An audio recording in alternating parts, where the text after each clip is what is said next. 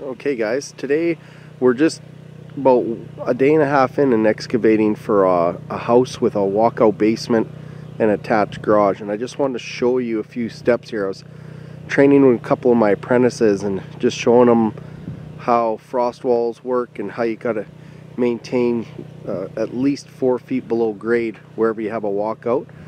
So what we're looking at here is we're standing on the walkout portion of the basement. So this would be at ground level as you walk out of your basement. Now what we're looking at is the side hill as it comes around down the side of the house, and then this is where the front of the house is, and then this wall is the wall that divides between the house and the garage.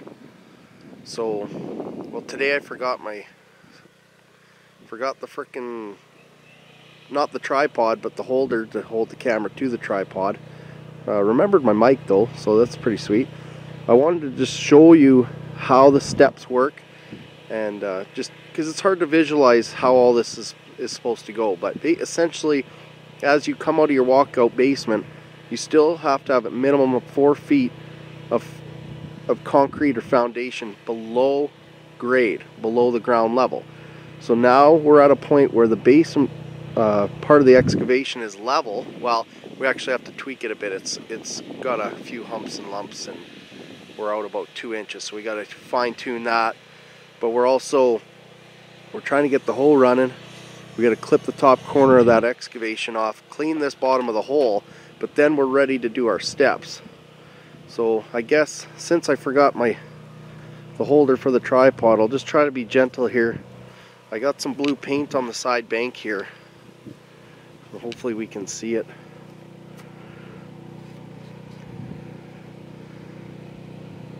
So we got a trench going out because we have a water well over in that direction to the east. So we got to bring in some water now. So we just started that. And then there's some blue paint on the bank. The first one on the right, it shows that's where we have to start our first step down. So basically the bank is our elevation. There we go, now I can see it. So right there, the footing is on the ground, and then our foundation is above that. As the grade slopes down, we're not going to have a full 4 feet of coverage, so we got to step it down. Now we build full ICF houses. The block we're using right now is an 18-inch height, so we'll drop the footing down 18 inches. We'll bring it horizontal. Then we have to drop it one more. As the grade gets less, we got to drop it, make sure we always have our 4 foot below frost. Then we'll continue over one more step down, another 18. We have 54 inches total, and then we carry that elevation 54 inches below grade all the way around. This is come around the corner. This will be the back of the house, and then over here. Now that orange line dictates, as the wall keeps going alongside and around the back of the garage. These blue marks is, like I said, the wall that divides the house from the garage. So we're 54 inches below. We got to step those up quickly to get back up to this elevation that we're on now. There's a few other things going on, but like I said, we're just waiting for the hoe to get started and coated out. We're going to keep digging here, but let's walk up here. I apologize for the shaky camera. We're going to keep rolling, and then I'll show you as we go.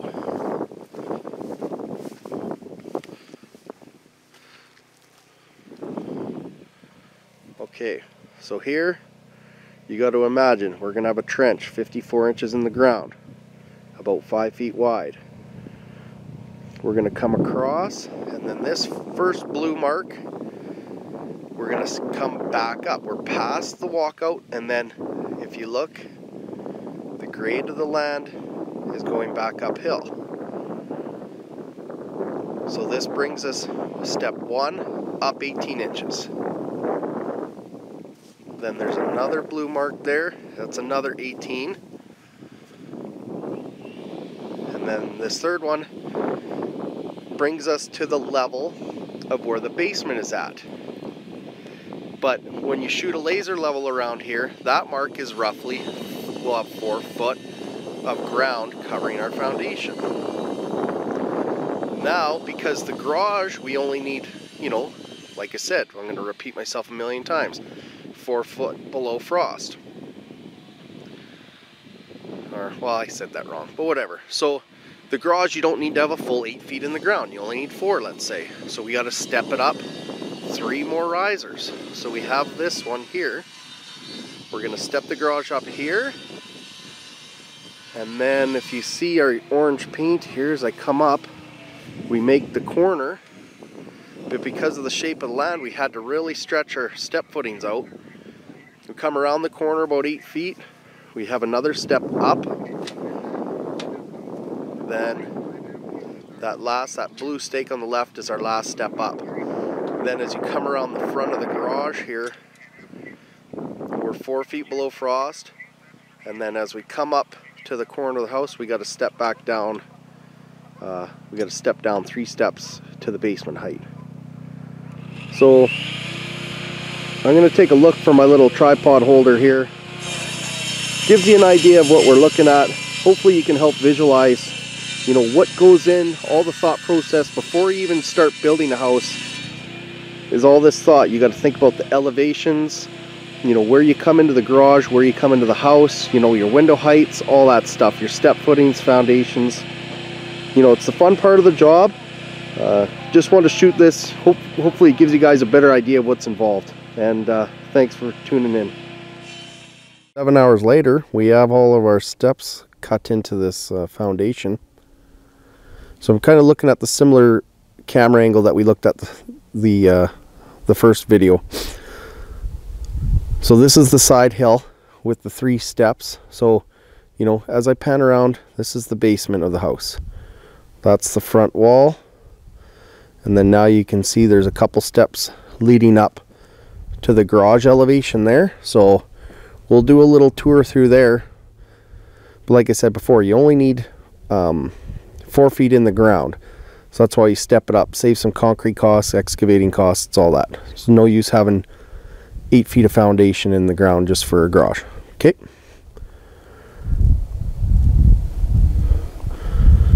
Okay, so that trench hole, that's just for water, not going to the water well.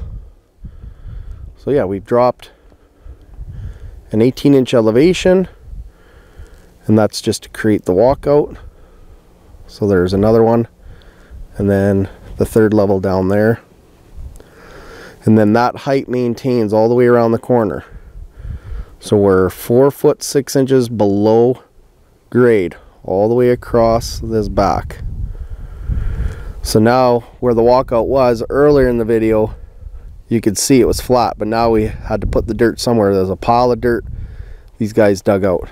Okay. So we're coming through here, and then see there's 3 steps up for that divider wall between the house and the garage. So there's 1 step, 2, and then 3. We're back at the basement height. Okay, so let's do a little tour here. Sorry for the shaky camera. Okay, so yeah, we're 3 steps below basement height. So as we come around the back, here's 1 step up, 2, this is 3. So now we're back up at the basement level, but you can see by the bank we're roughly 4 feet in the ground. Okay, hopefully that makes sense. As we come around the corner, so now we're back working up towards garage height. You can kind of just follow the grade. It's rough for now.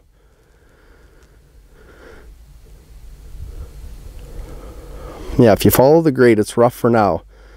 But, you know, stretching these steps out allows us to get more of a gradual grade drop from the front of the garage all the way around the side and back to the walkout. If you close your steps up too close together, then you have more of a steep cliff.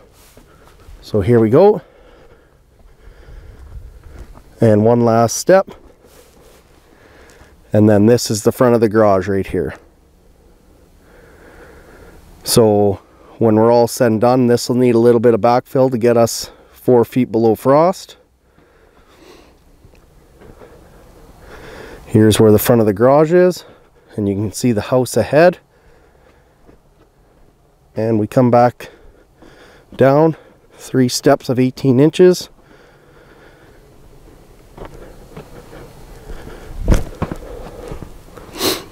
And that's her, guys.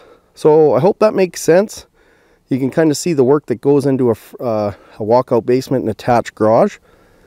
But hopefully you gathered something from that, and thanks for tuning in. That's it for now. Thanks for watching. If you enjoyed the video, please subscribe to our YouTube channel or check us out on some of the following.